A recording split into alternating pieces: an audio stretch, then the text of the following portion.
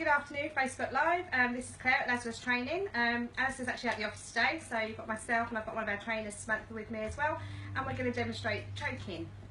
You may have seen yesterday on Facebook we actually put a recall, or shared a recall from a famous outlet that recalled some toys due to people choking on them.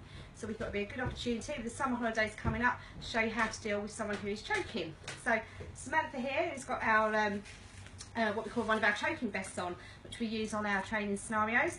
So how do we deal with someone who's choking? So Samantha, if you pretend you're choking for me.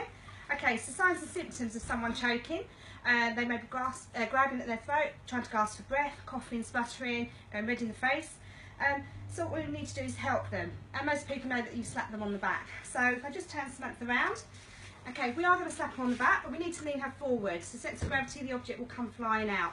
I mean, we need to do some firm back blows onto her back. So I'm supporting her, so she's not going to go flying forward. And I'm going to give her a firm back blow.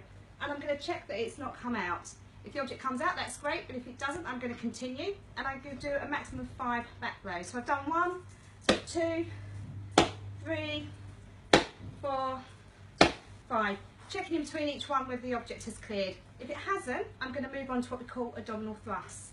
So I'm going to stand behind the casualty, Samantha in this case, make a fist with my hand and come round, and I'm going to place it above the belly button but below the rib cage in the soft part there. Place the fist with my second hand round, and I'm going to pull inwards and an upwards motion, pushing in to force the object out. Okay, hopefully the object would clear. If it doesn't, we would repeat that again for 5 times.